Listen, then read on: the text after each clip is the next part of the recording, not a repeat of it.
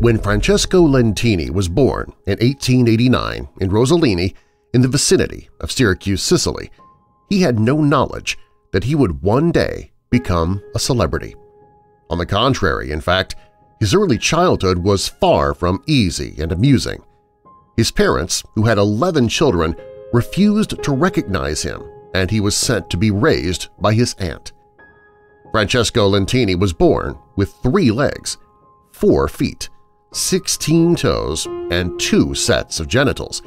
His physical abnormality was caused by a parasitic twin.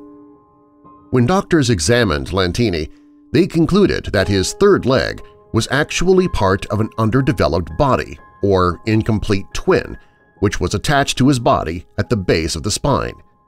Experts determined that the separation of the parasitic twin would be too risky and could end in the paralysis of Francis. So Lentini had no other option than to live with his unusual physical abnormality. When Lentini was 6 years old, his normal legs were slightly different in length.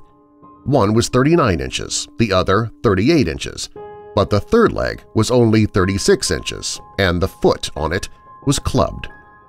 His aunt sent him to a special clinic for people with disabilities. The experiences young Lentini had there changed his life. There he met blind and deaf children and other youngsters who suffered from much more serious physical conditions than he did. He began to accept his 3rd leg, which he hated until now.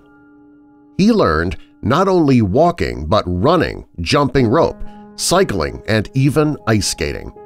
His experience at the clinic was crucial in providing the motivation to fight and live, as he said later. From that time to this, Lentini said, recalling that visit, I've never complained. I think life is beautiful and I enjoy living it. At the age of 9, Lentini emigrated to the United States, where he began his brilliant career as the Great Lentini, joining the Ringling Brothers Circus Act. He quickly became very popular and successful. His performances fascinated the public.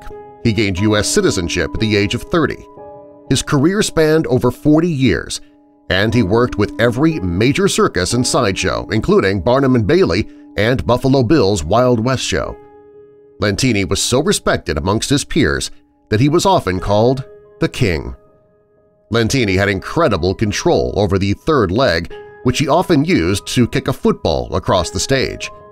This performance gave him the show name the 3-legged football player.